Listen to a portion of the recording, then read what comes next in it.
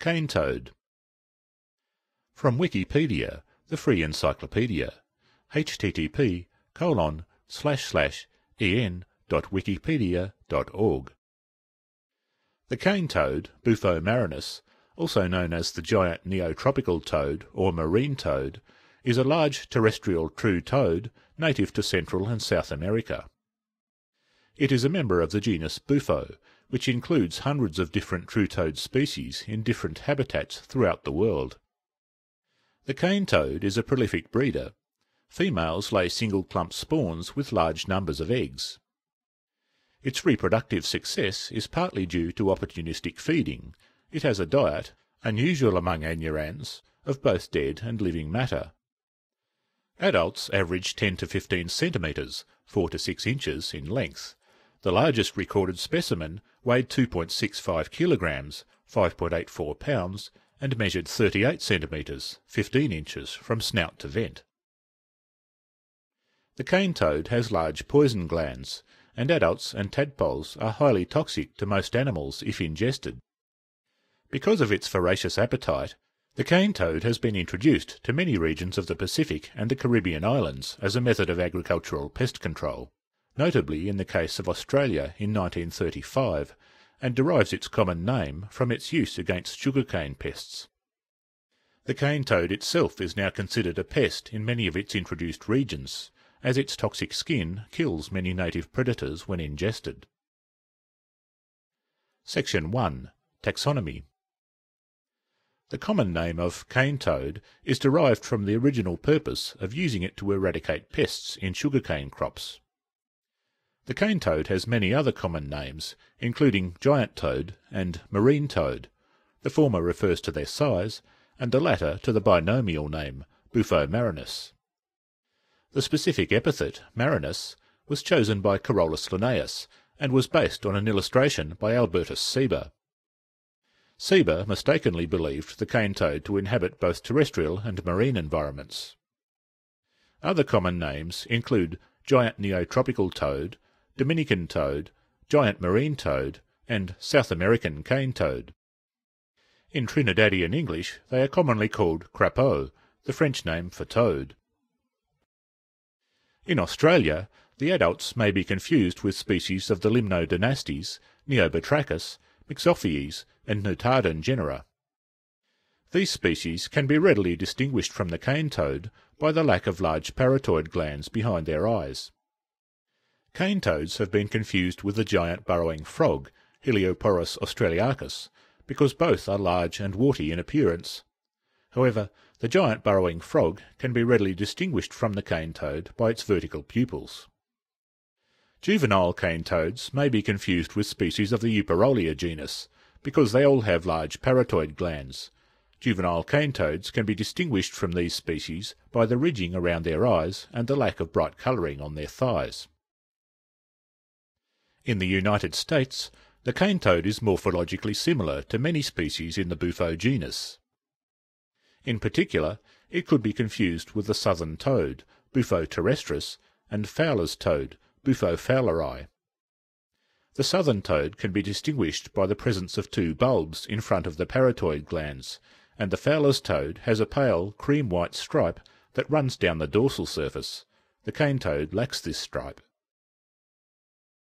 It is possible to confuse the cane toad with the rococo toad, Bufo schneideri, sometimes referred to as Schneider's toad, whose range overlaps that of the cane toad. The rococo toad grows to nearly the same size, but has additional poison glands on its back legs which can be used to reliably identify it. Within its native range, the cane toad can be distinguished from the other true toads by the shape of its parotoid glands and the arrangement of the ridges on its head. Section 2. Physical description. The cane toad is very large, reaching an average length of 10 to 15 centimetres, 4 to 6 inches, and much longer in some cases. Prinsen, a specimen kept as a pet in Sweden, is listed by the Guinness Book of Records as the largest recorded specimen, which weighed 2.65 kilograms, 5.84 pounds, and measured 38 centimetres, 15 inches, from snout to vent, or 54 centimetres, 21 inches, when fully extended. A preserved specimen in the Museum of Queensland was 24.1 centimetres, 9.4 inches long, 16.5 centimetres, 6.5 inches wide, and weighed 1.36 kilograms, 3 pounds. They have a life expectancy of 10 to 15 years in the wild, and as long as 20 years in captivity. The skin of the cane toad is dry and warty.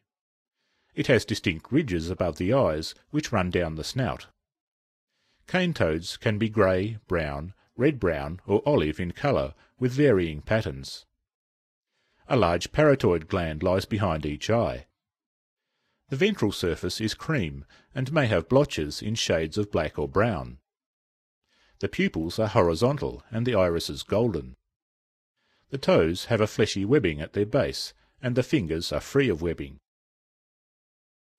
Juvenile cane toads are much smaller than adults, only 5 to 10 millimetres, 0.2 to 0.4 of an inch, long. Typically, they have smooth, dark skin, although some specimens have a red wash. Juveniles lack the adult's large parotoid glands, so they are usually less poisonous. Because they lack this key defence, it is estimated that only 0.5% of metamorph cane toads reach adulthood. The tadpoles are small and uniformly black. They are bottom dwellers and congregate around plants forming schools. Tadpoles reach 27 millimetres, 1 inch in length, but are smaller, up to 22 millimetres, 0.9 of an inch, under overcrowded conditions. Section 3. Ecology and Behaviour. Adult cane toads possess enlarged parotoid glands behind the eyes and other glands across the back. When threatened, the cane toad secretes a milky white fluid known as bufotoxin from these glands. Bufotoxin contains components that are toxic to many animals. There are many reported deaths of animals, and even reported deaths of humans, after consumption of cane toads. A cane toad is capable of inflating its lungs, puffing up and lifting its body off the ground to appear taller and larger to a predator. Most frogs identify prey by their movements. Cane toads can also locate food using their sense of smell. They are therefore not limited to living prey, and can eat plants, carrion, dog food, and household refuse apart from the normal frog prey of small vertebrates and a range of invertebrates. They are active primarily at night, and can range far from water. The common name of marine toad and the scientific name Bufo marinus suggest a link to marine life. However, there is no such link. Adult cane toads are entirely terrestrial, venturing to fresh water to breed, and tadpoles have been found to only tolerate salt concentrations equivalent to 15% that of seawater.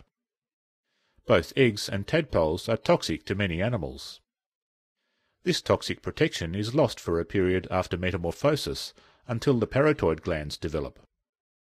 Cane toads inhabit open grassland, generally avoiding forested areas. This inhibits their spread in many of the regions in which they were introduced. Many species prey on the cane toad in its native distribution. These include the broad-snouted caiman, Caiman laterostris, the banded cat-eyed snake, Leptodera annulata, the eel of the family Anguillidae, various species of killifish, the jungle perch, Cahila rubestris, some species of catfish, of the order Siluriformes, and some species of ibis, of the subfamily Thresciornithinae. Predators outside the cane toad's native range include the whistling kite, Heliastos phenuris, the water rat, Hydromus chrysogaster, the black rat, Rattus rattus, and the water monitor, Varanus salvator. Occasional cases of the tawny frogmouth, Podagus strigoides, and the Papuan frogmouth, Podagus papuensis, feeding on cane toads, have been reported. These predators possess either a tolerance to the cane toad's toxins, or behavioural adaptations that allow them to avoid the most poisonous areas of the frog as they hunt and consume it. Section 4. Reproduction. The males of the cane toad will call near a still water source to attract females. The call is a loud, long trill, likened to the sound of a small engine or purr. As with all true toads, the male and female undergo inguinal amplexus, in which the male is behind the female and grips her around the waist.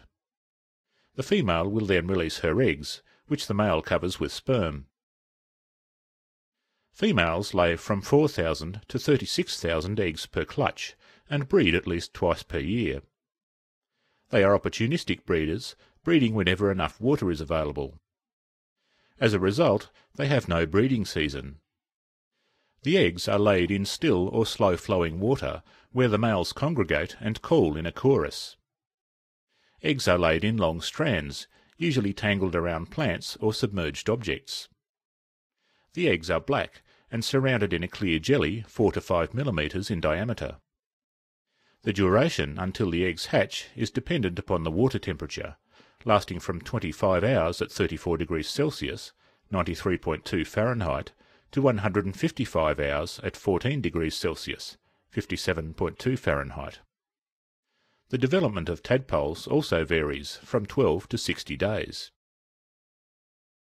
Section 5. Distribution. The cane toad is native to the Americas, from the Rio Grande Valley in southern Texas to central Amazon and southeastern Peru. This range includes both tropical and semi-arid environments.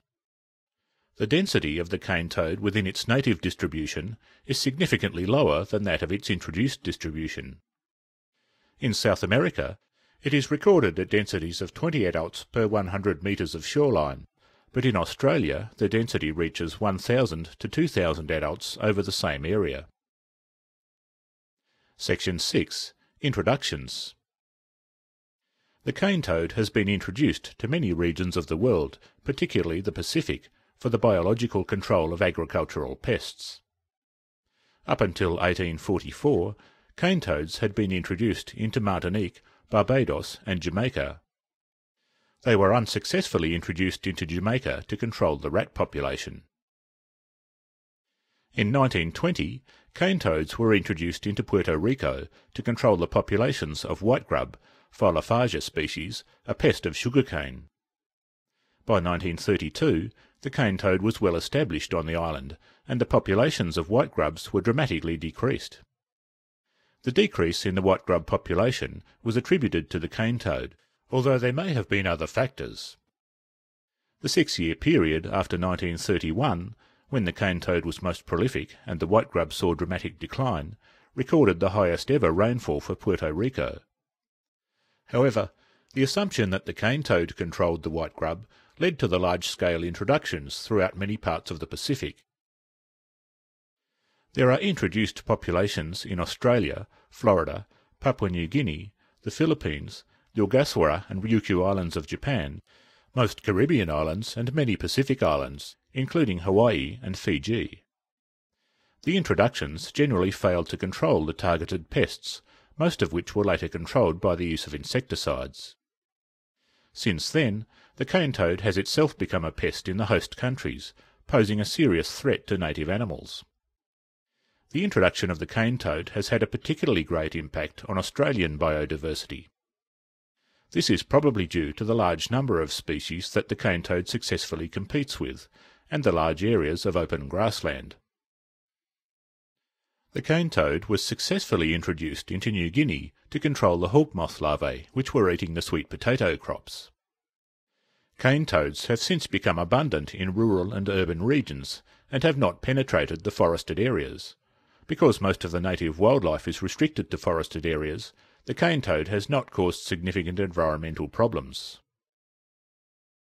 Introduction to Australia. In attempts to control the native cane beetle, 102 cane toads were introduced to Australia from Hawaii in June 1935.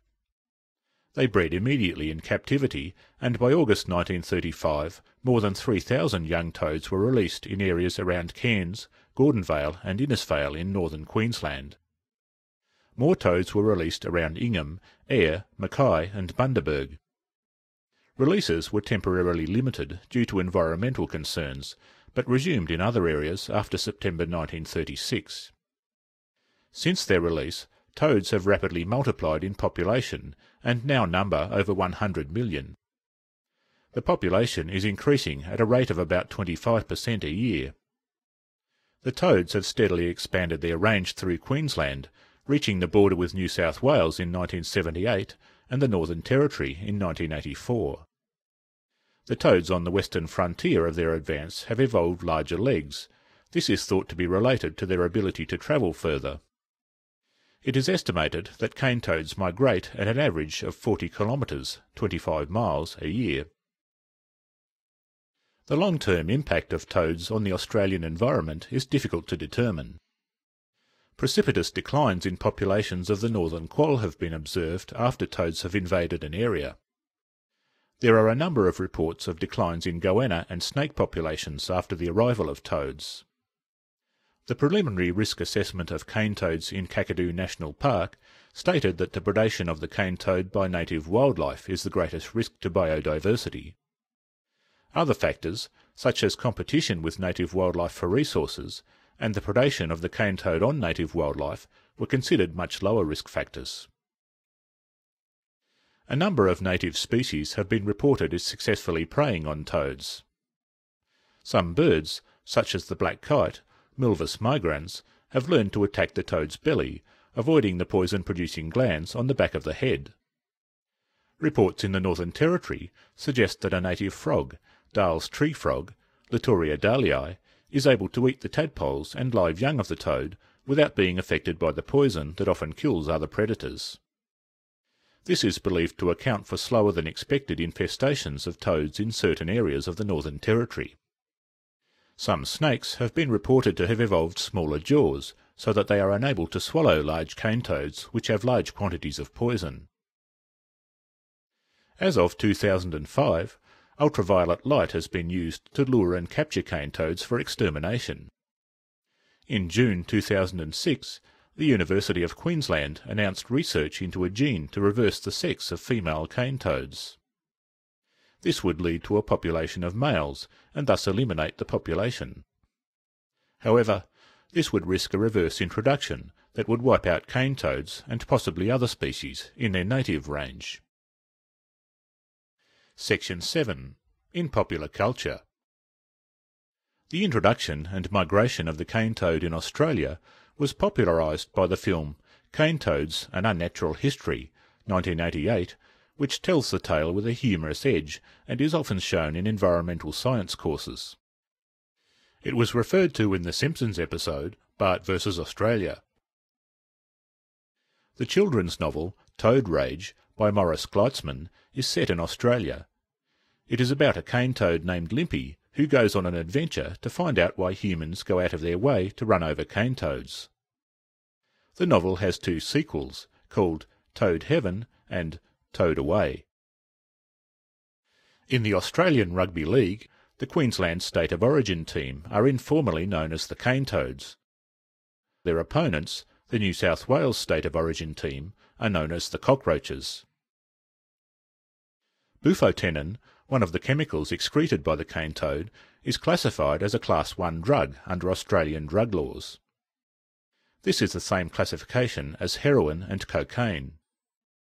It is thought that the effects of bufotenin are similar to that of mild poisoning. The stimulating effect, which includes mild hallucinations, lasts for less than 1 hour. As the cane toad excretes bufotenin in very small amounts, and other toxins in relatively large amounts, toad licking could result in serious illness or death. In Australia, attempts have been made to make use of dead cane toads, which can number in the thousands and cause hygiene problems. This includes processing the carcasses into liquid fertilisers. Their skin can also be used as a leather for clothing and accessories. In the Australian states where the cane toad is common, cruelty towards the toad has become popular, such as injuring the animals with golf clubs or cricket bats. However, this is not effective, as the force exerted by a golf club or cricket bat is not sufficient to kill the animals immediately, and their poison remains toxic after their death. In April 2005, Dave Tollner, a Northern Territory Member of Parliament, called for the legalisation of attacking the cane toad, which was criticised by many animal and conservation groups. The short film, Cane Toad, What Happened to Baz, displays the Australian attitude towards the cane toad. This film won the Best Comedy Award at the 2003 St Kilda Film Festival. However, the short relies on humour which Australians connect with, and screenings in overseas festivals have been more reserved. In the Dave Barry novel Big Trouble, a cane toad has a small yet important role. The cane toad is being considered as a candidate by the National Trust of Queensland for being listed as a state icon of Queensland, alongside the Royal Flying Doctor Service and the mango tree. On the website ezone.com, the game Lenny Loosejocks Goes Walkabout has a mini-game called Cane Toad Explode, where Lenny Loosejocks has been commissioned by the Australian government to kill cane toads, and is awarded money for each toad he kills, varying with the size of the toad. The game revolves around Lenny using his pickup truck to try to run over as many cane toads as possible while avoiding large rocks, which damage his car. For notes, references and external links, refer to the original text of this English Wikipedia article, dated 19th of September 2006. This sound file and all text in the article are licensed under the GNU Free Documentation License, available at www.gnu.org/copyleft/fdl.html.